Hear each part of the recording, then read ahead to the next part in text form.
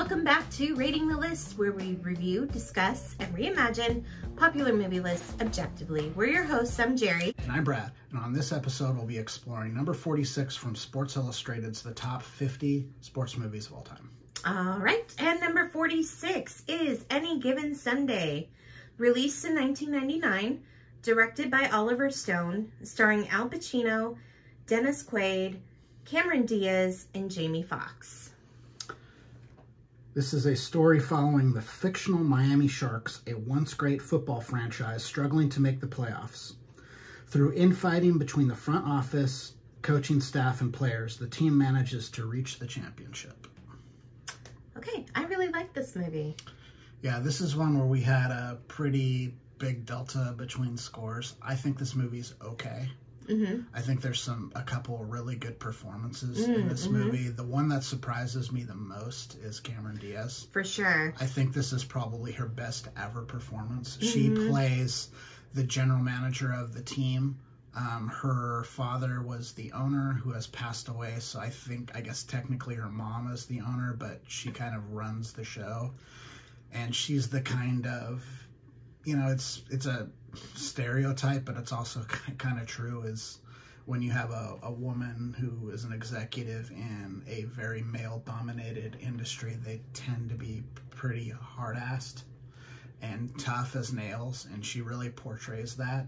She does it really well. She holds her own in all the scenes she's got with Al Pacino. She has a scene towards the end with what's his name? Charlton Heston, who has a small role in this as the commissioner of the league, which is really great. She has some run-ins with the guy who plays the mayor of Miami. It's a really, really good performance. Everyone's really good in this. Al Pacino is probably like, I mean, if you're going to ever cast someone as a football coach, why not pick the guy who's, you know, known for extreme over-the-top acting like a lot of coaches tend to do. He's really great. I would love to have him like at work every morning. Just give me a little motivational speech. A little locker room motivational speech. Jerry, you gotta take that inch.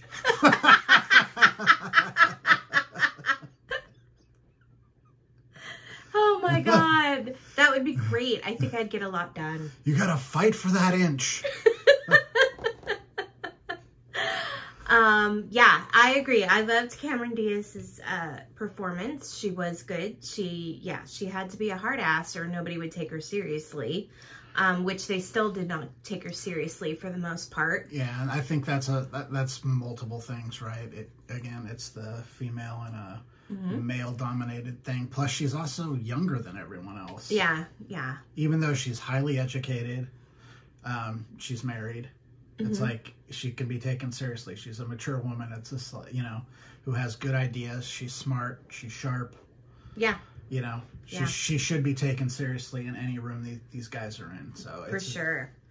Yeah, Jamie Foxx's performance was really, really good.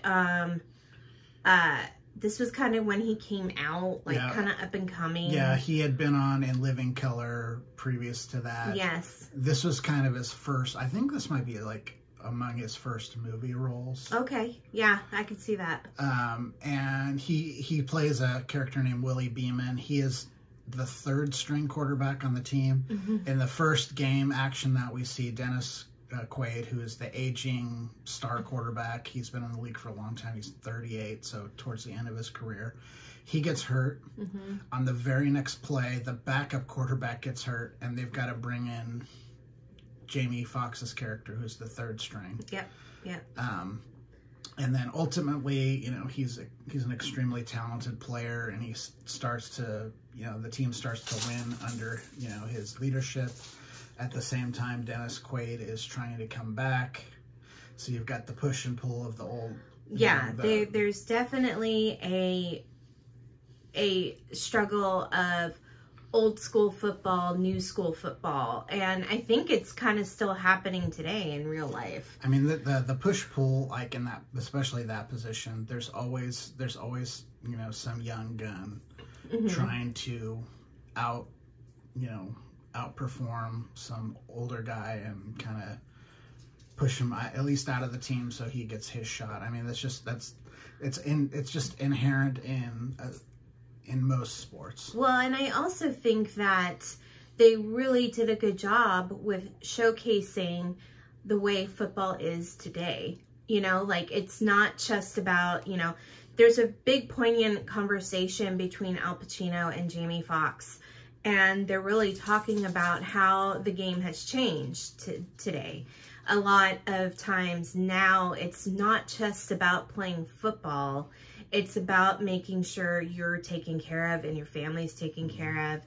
They kind of know now and understand the ramifications for having a long football career. Could be, you know, that might be it, you know, because of it's such a brutal sport that you got to make sure that you're taken care of within the NFL. And I think that in Dennis Quaid, in his career, it was more about football. Like, you want to play, you want to do it, you want that recognition for the team. Yeah, he's always talking about the team, and Jamie Foxx is always talking about Willie Beeman. Right. He's talking about Willie. Not that it's right or wrong, but he's like, look, I got to make sure that I'm, you know, out there, I'm playing so that I can make money to support myself and my family. Yep. You know, and I think that's really how the NFL is now, is that it's really about, I got to take care of myself and my family. They're a little bit smarter about it. And it makes football look completely different. Yeah, when I was in college, one of the finance professors I had was a consultant for the Oakland Raiders.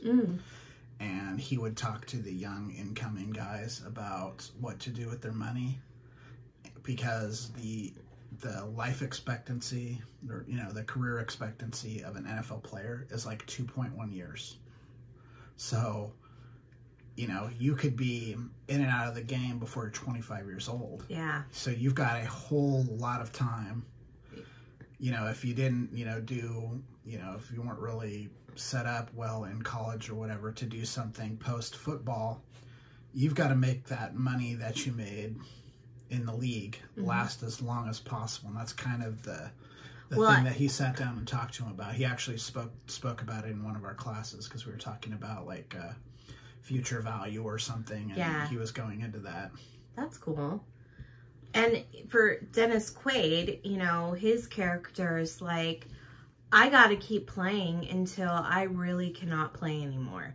And his wife, which I don't know if I believe it or not, she's really like pushing him to keep going even though he's hurt. I don't think a wife would do that. Yeah. I don't think she would push him so that he can't do anything else. I mean, this guy had severe back issues and he'd be crippled. Yeah. Lauren Holly, I think, is a good actress. I think she gives a good performance in this. I just think the way that the character's written is really inauthentic. Right. It's the one thing in this movie where I'm like, this strikes me as so inauthentic. But, you know, I feel like sometimes Oliver Stone kind of does that with his female characters. Yeah. He kind of makes them real, like, pushy and, you know, selfish in a way, which I don't think that women are inherently like that. I don't know what that's about. That's Oliver Stone thing. I don't know, but I mean, there was a way. I think it would have taken a little bit more nuance, but there's a way to write this character where he wants to keep going, and his wife's kind of trying to pull him back. You've got kids. Yeah. We've got a life. You're 38 years old. We've got a life to live after this. Yes.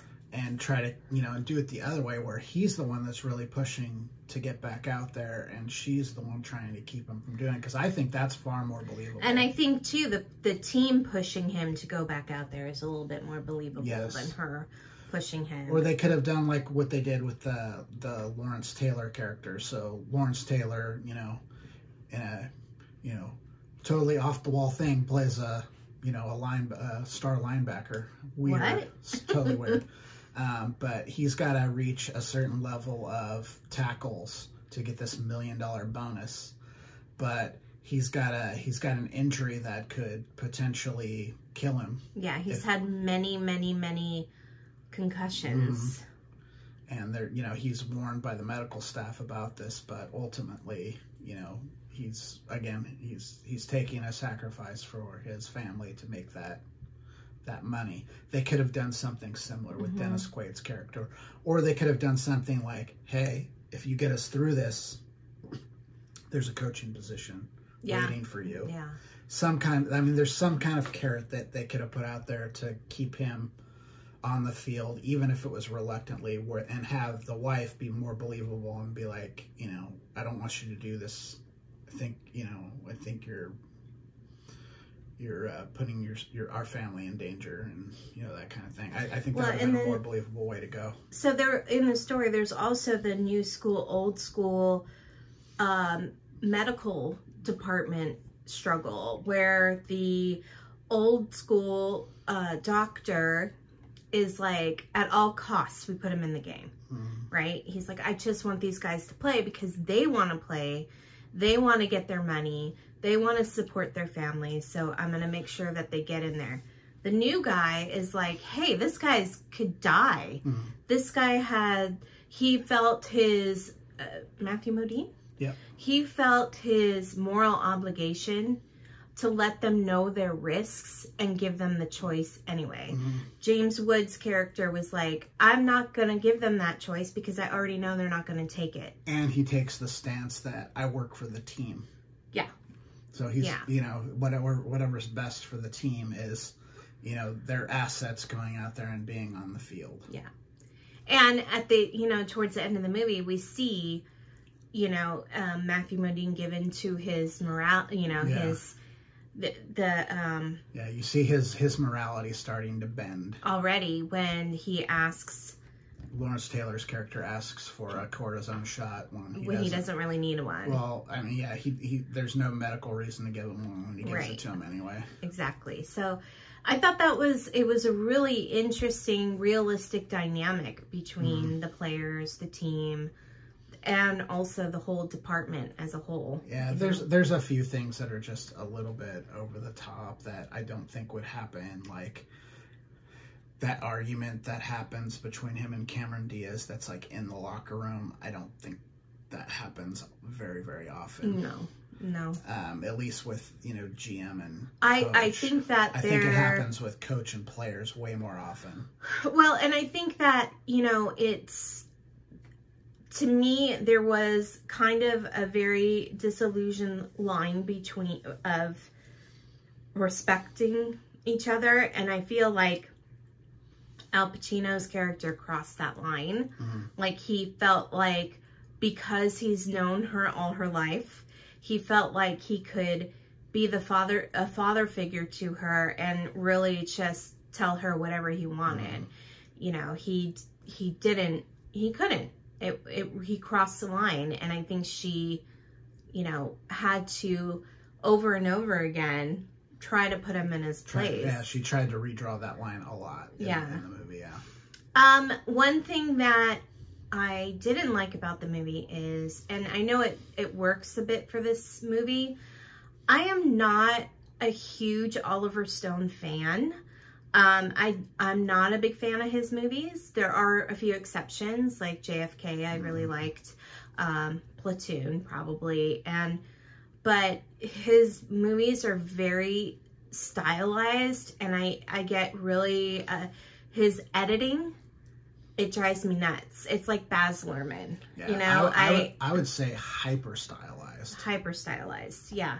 Yeah, there's spots in this that really kind of work for that, but like the footage, the football footage when they're playing the game, it really works in that sense that you feel like you're on the field with them, which is kind of cool. And the way it's kind of shot and edited there, it really works. But for everything else, it's just kind of distracting and very like laying it on thick with the symbolism, you know.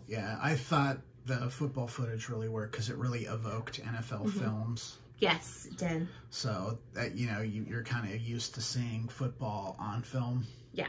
So seeing it on film and like in slow motion where they're like, there's a couple shots where they're really focusing in on the spiral. Mm-hmm. That's like, it's like straight out of NFL films, and it looks really, really great. Also, one thing that I was impressed with is, oh shoot, I just lost my train of thought.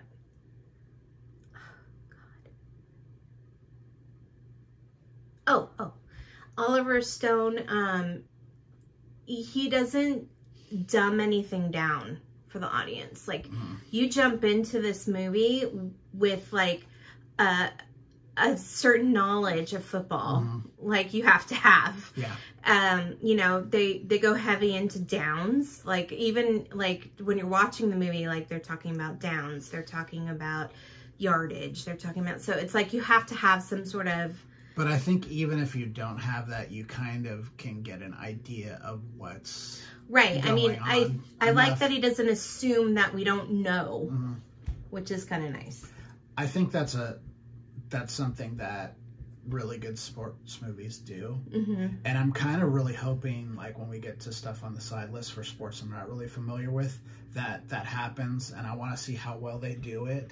Like, if we can sit there and we're like, okay, we don't know this sport, but we get what's going on right now. Like cricket. Cricket seems very complicated, like a lot of weird rules and stuff, and I hope I can follow along.